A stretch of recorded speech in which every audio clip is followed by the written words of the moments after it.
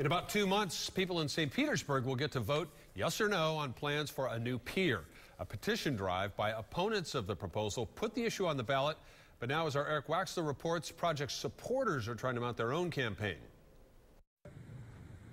As plans continue to demolish the old pier, St. Petersburg City Councilman Jeff Danner is fielding complaints about what the new pier has in store. What I hear is there's nothing to do out there. It's a $50 million sidewalk to nowhere, and that's just not true. Danner says the Lens will have restaurants, boating, fishing, event space, and much more. If there's anything this community decides it wants, provide that input as we move forward to refine the design, and it has evolved.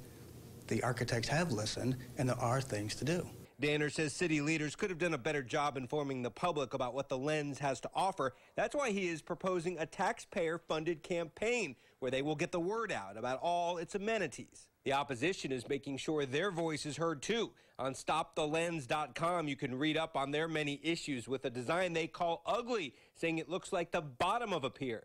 They also say support for the Lens appears to be dwindling, and it's not right to spend more money to try and sway voters. Meanwhile, the old pier is closed to the public, leaving people like Eddie Velasco to take pictures from a distance. He's not really concerned with what the new pier looks like, just as long as there's a lot to do. A place to eat, a place to gather, a place to visit, a place to come from out of town and take a look at and enjoy it. The city has already spent more than $3 million on the Lens project so far. The vote on whether it will ever become a reality is August 27th.